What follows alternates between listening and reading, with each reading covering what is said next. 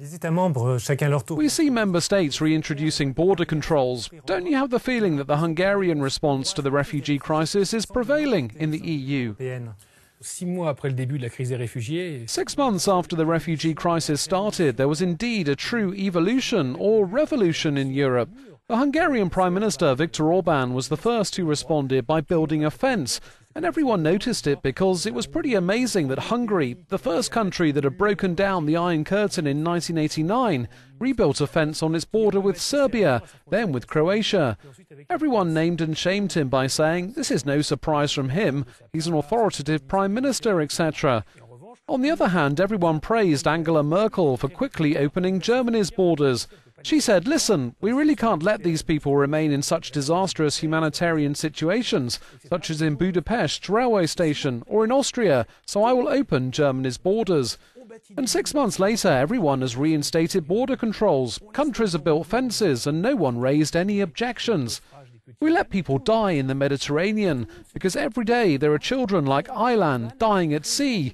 No one cares, and some say that ultimately Orbán may have been right before everyone else. This is the right model. The construction of the wall, watchtowers, electrified barriers. We don't want these Muslims.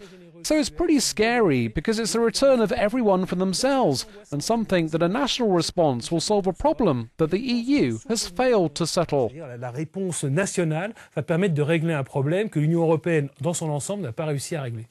The European Commission is trying to defend the Schengen area, but it seems the message isn't getting through. Clairement, la Commission européenne Clearly, the European Commission does its utmost, and we can only praise the work of Jean-Claude Juncker. He tries to save the EU's body of law. But today, it's every man for himself, because France is very happy that the problem is in Italy, and Italy is very happy that the problem is in Greece, and so on. So everyone passes the hot potato.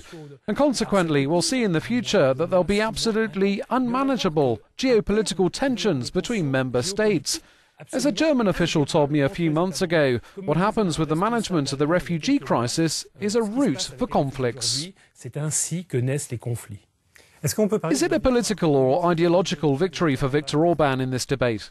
Je crois que véritablement c'est une victoire idéologique de Viktor Orbán. I truly believe it's an ideological victory for Viktor Orbán. His populist model is taking hold across the whole of Europe. Plus ou moins équivalente à celle. Everyone today is introducing more or less equivalent measures, even the French left. And let's not mention the Slovak left, which takes an even tougher stance. So everyone is trying to reduce freedom, the rule of law. It reminds me of the 1930s, this return to national borders, a will to limit democracy, to limit freedom of speech. La démocratie, de limiter la liberté de parole.